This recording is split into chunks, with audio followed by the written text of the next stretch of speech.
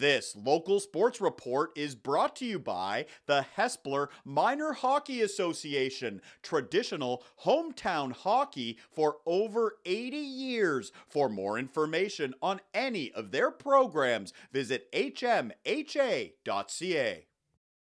Opening night at the Hespeler Minor Hockey Early Bird Tournament taking place this weekend. The Peewee Shamrocks hitting the ice facing the Woolwich Wildcats on Thursday night opening period. A terrific pass by Ethan Burkholder to Gavin Niebel. He's got a break and he's got a goal. The Wildcats strike late in the first period. It's 1-0. 45 seconds after that, it's Niebel again. He's hanging around in front of the net and scores his second goal of the night. Niebel makes it 2-0 Woolwich after one. To the second, Josh Carson with the puck, and his shot goes off a stick into the net. The Wildcats getting a bounce there, and they have a 3-goal advantage. The Cats looking for more. Josh Carson breaking in. He fires Ryan Trianafalou. Great save, and he hangs on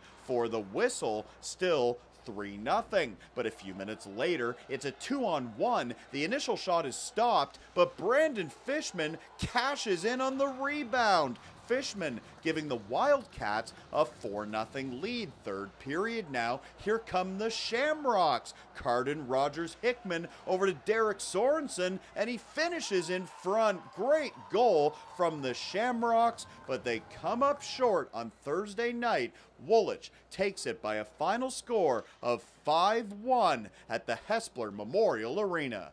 For more highlights, visit our website, 519sportsonline.ca. Be sure to subscribe to our YouTube channel and follow us on Facebook, Instagram, and Twitter.